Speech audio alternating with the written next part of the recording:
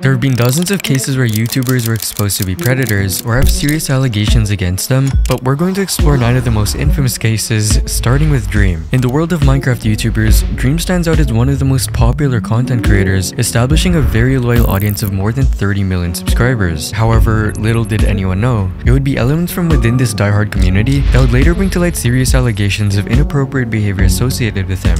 Everything began on the 3rd of October 2022, when a girl named Anastasia stated the following. On October 3rd, 2022, a girl named Anastasia tweeted out, "He's only face revealing because he's scared that I'll do it first." And then she followed it up by tweeting, "I'm too tired / real life struggling to get involved, but the YouTuber trending right now already face revealed to me years ago when he was flirting with me when I was a minor." Even though the allegations were made after Dream's face reveal, Anastasia tweeted that Dream had been flirting with her since she was too young. While this was one of the major allegations leveled against Dream, it did have a lot of inconsistencies, with many people being unsure about the authenticity of these claims. At the time, Dream was one of the most hated people on the internet, and people joined in on the bandwagon, celebrating the fact that Dream had been outed as a predator. However, these claims amounted to very little, as no concrete proof has been provided by Anastasia, and she has since made her Twitter account private. I didn't have any inappropriate contact with this person. I didn't have any sexual contact with this person. I hardly even remember who this person is at all. And the only messages I could even find with this person were friendly Twitter DMs. And even in those Twitter DMs, I mentioned that they had 18 in their bio, which they contradict. I definitely didn't face reveal to them. That's an obvious lie. Many expected Dream to take a break from the internet and public eye for a while, but instead, he seemed to worsen the already heated situation. He posted a TikTok joke related to minors, which he quickly deleted due to the backlash it generated. Alright, let's see what was sent into my P.O. box today. Looks like a t-shirt. Okay, alright. What does it say? This move drew widespread criticism and raised doubts about how seriously he was addressing these allegations. Finally, on the 19th of December 2023, Dream released a highly anticipated video of him talking about the allegations brought forward against him. The video not only addressed the accusations related to grooming, but also dove into his previous scandals as well. In this video, I'm going to be very vulnerable, open, and honest. I go into my past, I go into controversies, and I also debunk very serious lies about me, including by involving the police, legal teams, and extensive research. After recent dramas and controversies have come to light, Dream decided to go scorched earth on haters. Dream might have thought this was going to be the end of these allegations, but he would soon be mistaken, because it wasn't long after the first accusation of grooming when a girl named Amanda shared a series of TikTok videos detailing her encounter with Dream. Amanda asserted that Dream had engaged in grooming behavior towards her, and that the two of them had planned to meet at a private location when she was not old enough. To maybe February 10th is the time frame where we were sexting. I informed him that I was coming to Orlando in August, and it was suggested that we meet up and have sex. These allegations garnered even more attention when a user reposted Amanda's videos on Twitter, which received an overwhelming response, accumulating over 4,000 likes and creating new hashtag trends such as Dream is a freak and Dream is a groomer. In response to the community's allegations, Dream addressed the situation by sharing a twit-longer message on October 15. In the statement, he firmly denied the allegations of grooming, stating that while the interactions were legitimate, they were purely friendly and not intended to be of sexual nature. Yesterday, a thread was posted that had screenshots of Twitter DMs from me from 2020. I believe these DMs are real. In these DMs, there are no inappropriate comments whatsoever. It was just a friendly conversation. In these screenshots, them being 18 years old is mentioned in their bio, and I also clearly asked them for their age. I did not act inappropriately with this person. Later, Amanda also claimed that she had filed a police report against Dream in a tweet where she showed herself inside of a police station. Lastly, once again, she said she was going to take legal action. She then tweeted a picture of the inside of a police station and also said she'll come back with more evidence. According to Amanda, this is what the entire timeline of their interactions looked like. After I added her on Snapchat on January 17th, 2022, that we started sexting. She showed that her birthday, when she would turn 18, is on February 17th, exactly a month later. She claims that we sexted from around the 17th of January, the day I added her on Snapchat, to the 10th of February, and then that it stopped. She said that while she was still underage, we exchanged nudes. Her evidence of this was 2 photos of supposedly me from after she was 18, complimenting her. Her final important claim was that she traveled to Orlando in August and that we planned to meet up and have sex. And I just want to make sure that I blatantly deny this before continuing. None of this is true. While Amanda had said that Dream had sent her inappropriate messages, she provided no history of these conversations except 2 screenshots of the messages he had sent her, which obviously could have been photoshopped or altered in some way. Now honestly, this is pretty useless information because there's almost no messages in the logs at all, but it's still extremely weird that she was asked for these logs many times. It takes 5 minutes to download and she never did it. probably because it doesn't support what she was saying. On top of those things, from everything she had told me, she was 19, and we had no inappropriate contact. Amanda had also deleted many of her old replies and tweets, possibly because they could have incriminated her of providing any false information. After her allegations, she deleted a lot of evidence. She unliked a lot of tweets she had liked. She deleted replies of hers on Twitter and TikTok that hurt her credibility or contradicted what she was saying. She deleted Instagram DMs to me and only got caught because she accidentally showed them in an old TikTok of hers, and that's all completely factual and documented. Dream also shared that he did contact the police station, asking if they had any proof of a complaint filed against him. Turns out, there were none. Criminal and civil. I didn't find anything under either one of those names. And there was no information at all. I was not even in their system. But just when you thought the controversy was over, Dream faced additional accusations related to more inappropriate interactions with his fans. Because in 2023, a user by the name of Burner22 posted a series of Snapchat videos claiming Dream had sent inappropriate videos to an underage girl named Jamie. When they posted this allegation, attached was a video. That of course went viral. It was a video from another phone of a Snapchat being opened, supposedly from Dream, that had moaning in the background and a very sexual caption. As the people behind the Burner22 account were anonymous, no one still knows who they were, but they were confident about the evidence they had, even posting on their bio that they would give out all the information to Dream if he decided to sue them. However, in Dream's video, he posted a statement from Jamie herself, which was posted just a day before Dream uploaded his video. And while it was brief, Jamie clearly stated that she was not in fact a victim, and that she would just like to be left out of this entire situation. This allegation is not from a victim. It is from an anonymous Twitter account that was made the same day as the allegation. This anonymous person claims that I groomed a girl named Jamie. They did not ever contact Jamie. They did not know Jamie. They got none of their information from Jamie. They even incorrectly said that she quit the internet years ago when she's still active to this day. They posted videos claiming to be from me to a minor. They never showed proof that it was from me or my Snapchat profile. They never showed proof of who it was to. They cropped context from screenshots, lied publicly and said I admitted the videos were from me. They falsely alluded to the fact that the victim gave them permission and ended up causing massive harassment and terror to Jamie, who they said was a victim of mine.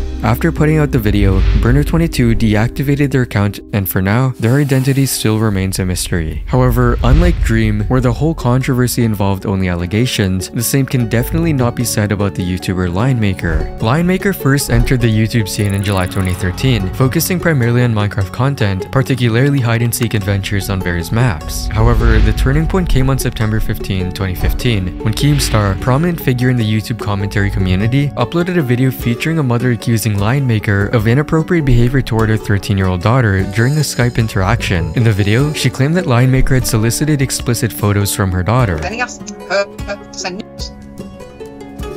What is your reaction at that? I mean, it's a 27-year-old man asking your 13-year-old daughter for nudes. Well, at this point in time, I didn't know he was 27 or 26 or whatever age he's supposed to be. LionMaker strongly denied these allegations, stating that he had fallen victim to hacking, a claim that was met with doubt from the YouTube community. As the accusations gained momentum, more disturbing claims came to light, including a video titled "My Crazy Pedophile Experience with LionMaker with Proof."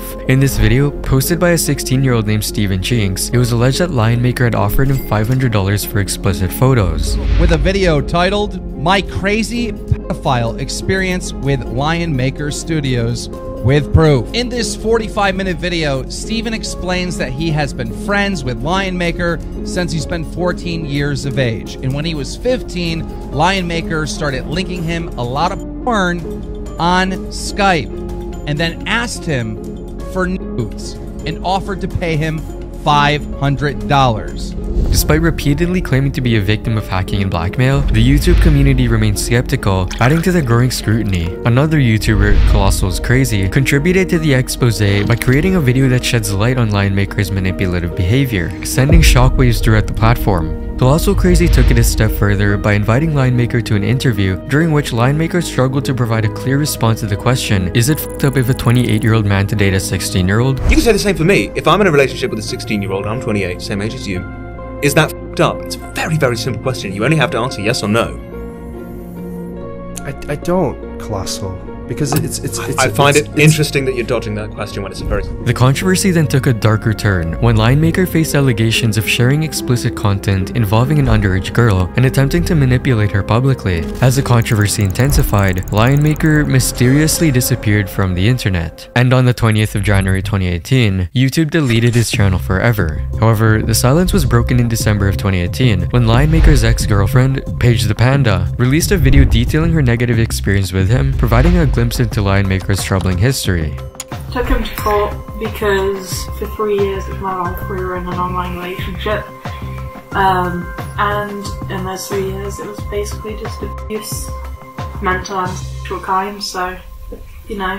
Legal repercussions finally caught up to LionMaker as he faced charges related to his questionable relationship, resulting in him spending time in a Belgian jail cell for 10 months. Despite the gravity of the situation, LionMaker attempted to return to YouTube in 2019 with a new Minecraft channel, carefully sidestepping any direct acknowledgement of his troubled past. However, YouTube once again deleted his channel in June 2020. During an Instagram live, LionMaker attempted to talk more about the situation, but would end up having a mental breakdown in front of his viewers. You can't face the truth.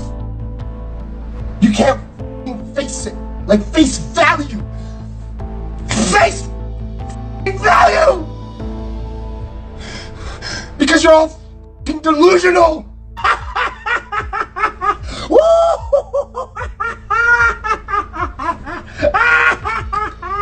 This would be what many believe to be the moment that LionMaker's career had officially ended, and LionMaker himself has yet to return to the internet. While LionMaker attempted to prove himself innocent by attending these interviews, our next YouTuber, Minilad, would try the very same tactic, except this time, he was able to escape with any accountability and even got the chance to save his career in the process. Craig Thompson, also known as Minilad on YouTube, became one of the largest creators who is exposed to be a pedophile. Known for his multiplayer games like Golf Hit, Cards Against Humanity, and Reddit videos, he built a very large fan base that loved his entertaining style. However, on the 23rd of June 2020, things changed drastically when two women, Hallie and Ash, accused Minilad on Twitter of manipulating them when they were underage. Facing these accusations, Minilad apologized publicly on Twitter and took a break until August 2020. When he returned, he didn't fully explain the reasons for his break, saying it was for another mental health journey similar to one he had earlier in the year. The situation took another turn on the 4th of September 2020 when Minilad posted a now deleted video titled "Clearing the Air." In this video, he briefly talked about the SA allegations and responded to new accusations from a Twitter user named Miles about inappropriate behavior at Camp 17, a meet and greet set up by Minilad and other creators.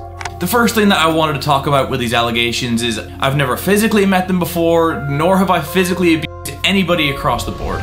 Following this, Miles' tweet got a response from another prominent YouTuber called Terrorizer, who used to be close friends with Minilad before their friendship broke apart in 2019. Terrorizer publicly apologized for Minilad's behavior on his behalf. Despite the wave of dislikes and negative comments on his videos, Minilad continued posting content without directly addressing the situation for the next 3 months, until the 7th of December 2020 when he stopped uploading without any warning. 3 weeks later, on the 20th of December, Minilad resurfaced with a video titled "My Apology," where he directly confronted the initial allegations. In this video, he pledged to see his viewers in 2021, marking another pivotal moment in his controversial YouTube journey. Minilad's subsequent on and off returns to YouTube were consistently met with disdain from his audience. The controversy, coupled with his handling of the situation, casted a long shadow over his once thriving channel. He would still continue posting to this day, though the amount of views and subscribers he garners would hit a new low, and wouldn't reach the same heights he had used to before all the controversy. Like Minilad, James Charles once stood as a prominent figure, actively engaging with renowned creators like PewDiePie, hosting a reality TV show, and boasting a thriving channel that garnered over 100 million monthly views. But his career took a significant blow when a young TikToker accused James Charles of sending inappropriate messages. James initially responded on Twitter, asserting he believed the TikToker was 18, stating, "The accusation that I have groomed this person is completely false. I asked how old he was right away and he told me he was 18, so I started flirting back." Later in the day, he said a few things that made me question the validity of his original answer, and when I asked him to confirm his age once again, he admitted he was 16. I told him I was really uncomfortable and apologized for flirting, but he insisted on continuing talking.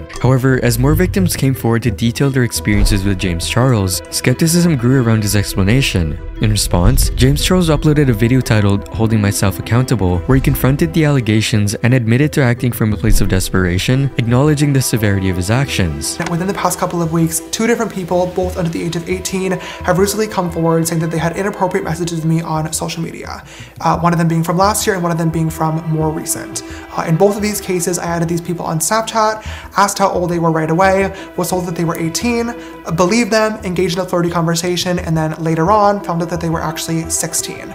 Upon finding out, I was immediately embarrassed and blocked both people. These conversations should have never happened, point blank period. There's no excuse for it, there's no ifs, ands, or buts, and I take full responsibility for that.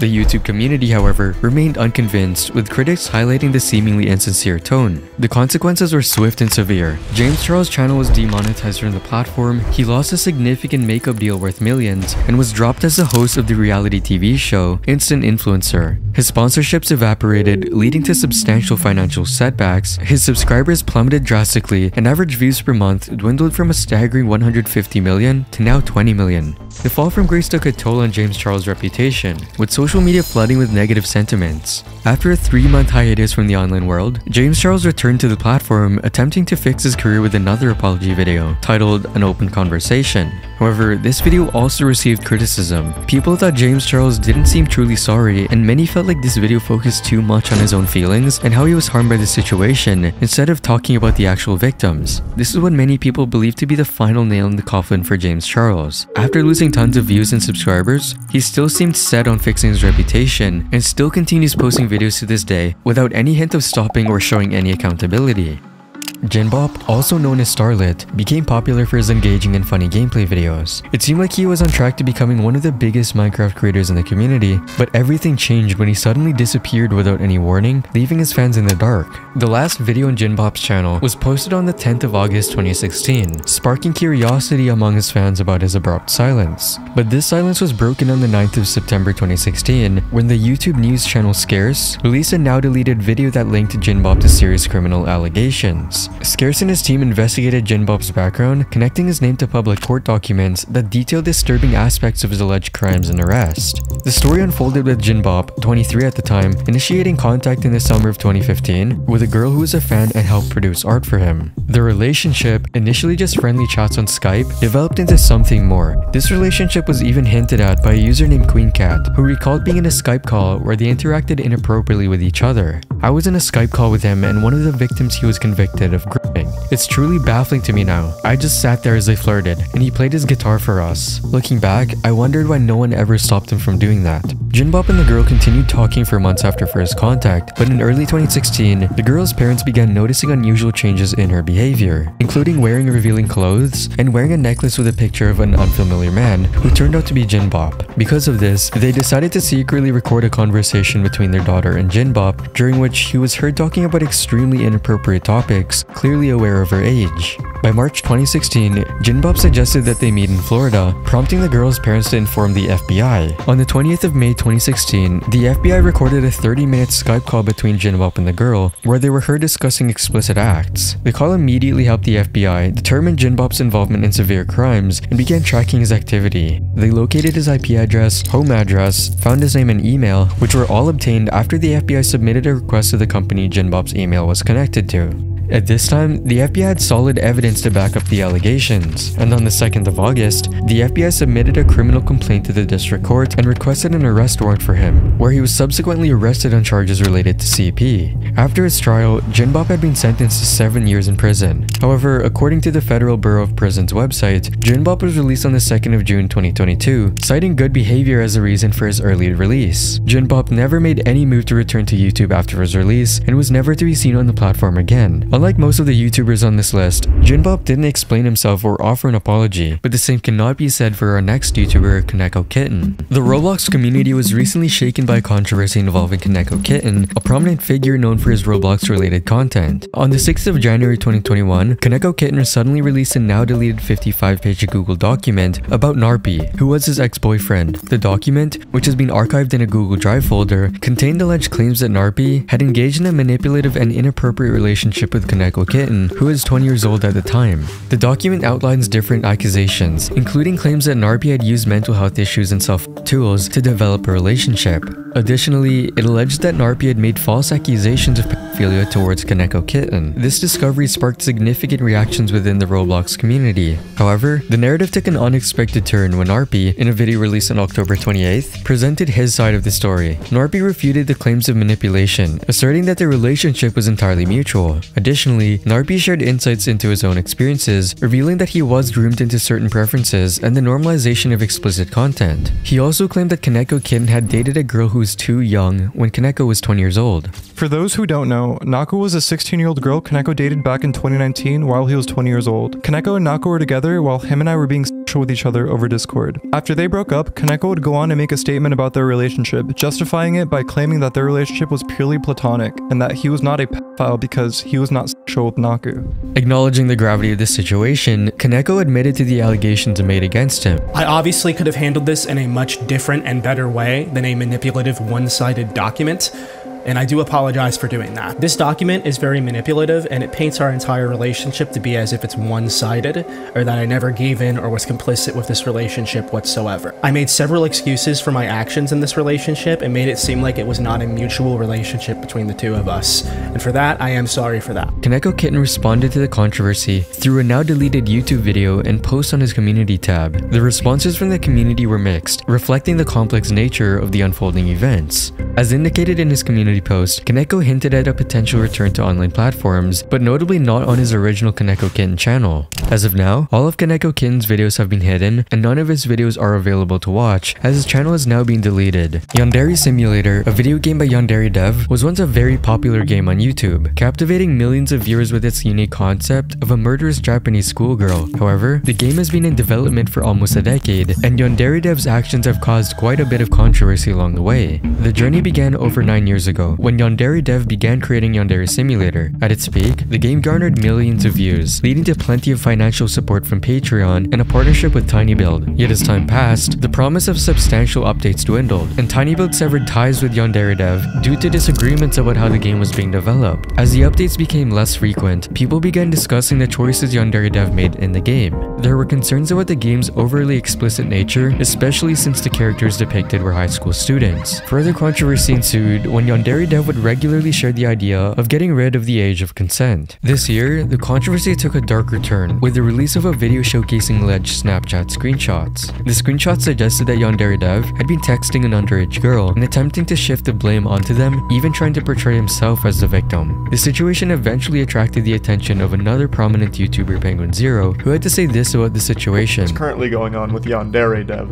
So over the course of 8 years, everyone has paid attention to every single minute that this guy has broadcast his life online, as well as the way he conducts himself with his fans, and it's led to a lot of less than savory things being revealed. And this past week has been the worst week for him, when a lot of screenshots came out from Snapchat conversations, as well as some other very serious allegations levied against him, all hit the public eye. So this one here has been making the rounds. "You're the one traumatizing me." That's allegedly Yandere Dev, cosplay fan. And they say, "I'm sorry." And then he goes, This here is trauma. This is abuse. This is power imbalance. I am being emotionally abused by you." To which they respond, "I'm 16. And then he goes, "You have this massive blackmail over me. You're 35. And when I first saw this, it gave me a hearty belly laugh like Santa Claus. What an unbelievably creepy, concerning exchange. In response to the mounting allegations, Yandere Dev released a statement attributing his actions to mental health issues. In a surprising turn, he chose not to defend himself and admitted to engaging in inappropriate interactions with this person. A few months back, a fan of the game DM'd me and wanted to chat. She let me know that she was 16. Occasionally, she would say something flirty towards me. Most of the time, I would shut that down immediately. However, there were times I didn't shut it down. There is no excuse. It is an outright fuck up, pure and simple. This statement concluded with a pledge to donate to a charity supporting abuse survivors. I've donated $1,000 to RAIN, an organization that provides care and benefits to survivors of abuse. As the controversy unfolded, Yandere Simulator faced many internal challenges. Artists, voice actors, and other volunteers involved in the game distanced themselves from the project, further complicating its already turbulent development. Ever since, support from the game has dwindled, and many people are just waiting for the moment Yandere Dev loses all financial support, and he has no choice but to leave Yandere Simulator in its unfinished state. Still, Yandere Dev has posted another blog post, saying that he was going to stay away from the internet to work on the game, and for his own mental health. However, unlike Yandere Dev, who took accountability for his disturbing behavior towards underage fans, the next person on this list, Onision, did the complete opposite. Onision initially gained popularity during the early era of YouTube for posting comedic content about random topics. However, when he was exposed to be a predator, everything changed forever. From allegations of SA, offensive and borderline harmful videos, to child child neglect, Onision's career quickly took a dramatic turn with alarming controversies following another. One of the biggest controversies involved him organizing a website where his underage fans would send pictures of themselves, which he would then rate based on their attractiveness. Now we're going to cover exactly what you guys demand. How Onision rates you 1 to 10. It's what you want, and so I will deliver. These evaluations often took a disturbing turn, becoming overly sexual and body shaming, causing widespread fights within his community. I'd rate you a 5 out of 10. 7.9 out of 10. Like a 9 out of 10 and 8 out of 10. Meanwhile, this girl's like 8 out of 10. Yeah, solid 8. But Greg, what if she's 15 years old? Well, last time I checked, we're allowed to have opinions about people. It's not a perverted thing. It's honesty. In 2012, Onision's controversies took a darker turn when he began messaging a fan named Lucas. The individual, who has gone by various names, became a central figure in Onision's content after their marriage in 2012. Disturbingly, Onision allegedly used online forums to connect with younger fans, engaging with them, and even discussing inappropriate things with them. In 2019, both Onision and Lucas faced serious accusations from multiple women who claimed that both had groomed them when they were not old enough. While less active on YouTube after all this controversy, Onision remained active on Twitter, where he continued to post disturbing content and offensive tweets. But the controversy reached new heights in January of 2021 when a Discovery Plus documentary featuring Chris Hansen of To Catch a Predator presented the claims against Onision. The documentary detailed how he allegedly groomed individuals, then used his fame to undermine their stories and encourage harassment. Hey everyone, Chris Hansen here on Have a Seat with Chris Hansen. We're going to continue this evening on our investigation of Onision, who's a YouTube streamer who's been accused of being a predator. Chris Hansen eventually showed up to Onision's house for an interview, and this is how it went. 911, what are you reporting? Hi, there's a person who's been stalking me online and they just showed up to my house. Okay, and they're outside now? Yes, they're knocking on my door. Onision immediately called 911 after noticing that Chris Hansen was at his front door. And what do we know his name at all? It's Chris Hansen. Facing investigations and controversies, Onision announced his departure from YouTube a day after the documentary series finale, blaming his YouTube channel's demonetization as the reason. However, this exit from YouTube didn't mark the end of his troubles. Onision continued with activities that raised concerns, leading to a critical moment that threatened his future. In 2023, Onision found himself amid a severe lawsuit, facing allegations of grooming and engaging with his fans. Remember those girls back in 2019 who claimed that Onision and his partner Lucas had groomed them? Well, one of those girls, Regina Alonso, had finally stepped forward to file a lawsuit against them. The legal battle highlighted the seriousness of the accusations and the lasting impact of Onision's actions. Meanwhile, Onision has been trying to defend himself by releasing documentaries on his channel, claiming all the allegations are false and portraying himself as the real victim. Cosmodor was another YouTuber who was exposed to have groomed his underage fans. Cosmodor, a once well-known cartoon video essayist, had garnered millions of views for his review videos, even allowing him to work as an editor under Saberspark, one of the biggest creators in the cartoon community. However, Cosmodor's darker side was revealed when it was alleged that he'd been engaging in an inappropriate conversation with a fan who was not of age. What's even more distressing is the emotional abuse he inflicted upon her, exploiting not only her artistic talent, but also shamefully underpaying her for her work. On the 27th of July 2020, Cosmodor released a community post admitting to a relationship with a girl while he was 19. It's widely believed that he eventually revealed this just to get ahead of any rumors and try to protect his reputation. In his post, he tried to make himself look like a victim and agreed that he was in the wrong. Cosmodor defended his actions by incorrectly stating that the age of consent in Germany is 14, not realizing that this only applies to underage people. As you may know, I live in Germany and age of consent laws are a little different here than they are in the United States, as you're not considered a child anymore when you turn 14, and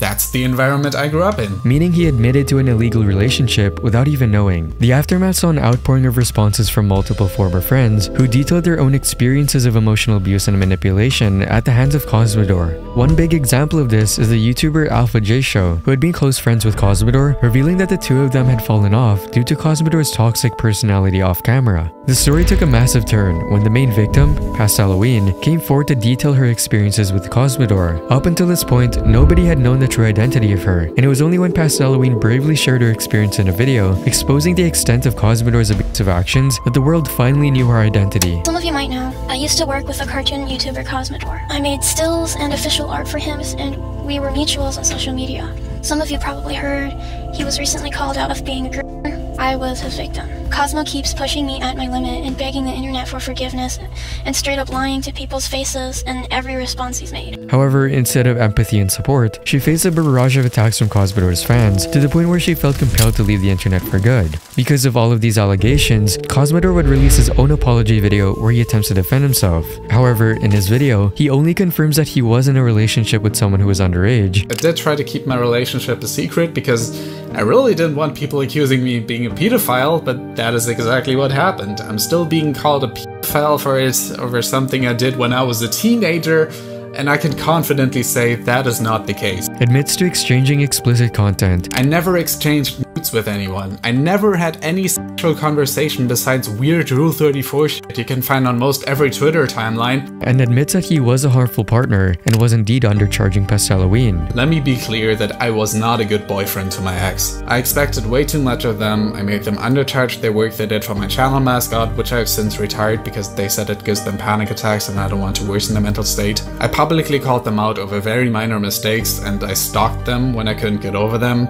On top of the Rule 34, these are some severely terrible decisions I've made, and I won't deny the damage this has likely caused, which I can't hope for my ex to ever forgive me for. Except none of Cosmodor's attempts to revive his channel worked, as in February 2022, his YouTube account was finally taken down from YouTube and he hasn't made any attempts at a comeback since then. However, unlike Cosmodor, who never attempted to make a comeback to YouTube after being exposed as a predator, Polecat324 did make a comeback to YouTube, though his view counts reflect his destroyed reputation. Polecat amassed over 1 million subscribers for his GTA 5 roleplay videos where he played a power-tripping police officer in the Department of Justice, the most popular roleplay servers in GTA. However, in an extremely ironic twist, Polecat, who played as a police officer that catches criminals, actually turned out to be a criminal himself. In September 2022, a Twitter user named RoadrunnerSG revealed Snapchat screenshots of inappropriate conversations with Polecat dating back to 2015 and 2016. At the time, Roadrunner was obviously underage while Polecat was 22. The exchanges often included Polecat exchanging gifts and money for explicit photos. And when Roadrunner uploaded the evidence, people were quick to assume that he faked the allegations. But these doubts were eventually dispelled when Roadrunner posted a live screen recording confirming the messages were indeed real. The story could have ended here, but things took another twist. As it turned out, Roadrunner wasn't the only person who had unsettling experiences with Polecat, because just a few days later, another user by the name of Garrett shared his own disturbing interactions with Polecat when he was not of age. I never came forward because I didn't think anyone would believe me, nor did I even think any of our chats existed. The chat logs contain extremely inappropriate things that clearly pointed to the evidence that he was a pedophile. In one of his messages, Polecat was seen saying, "Me and you both like a young." Garrett would then add on to this tweet by saying, "Polecat and I got close because I was insecure and he seemed to make me feel special. Now I know it's obviously something he does with others who are underage." In wake of these allegations, the GTA roleplay community largely defended Polecat. The Department of Justice server even banned discussion about the grooming accusations, attempting to suppress his story. But despite these efforts, the truth eventually emerged, leading to a significant decline in Polecat's reputation and viewership. From averaging over 4 million views, he now barely surpasses 1 million views per month. Ever since then, Polecat has remained silent about the allegations, leaving his audience in the dark.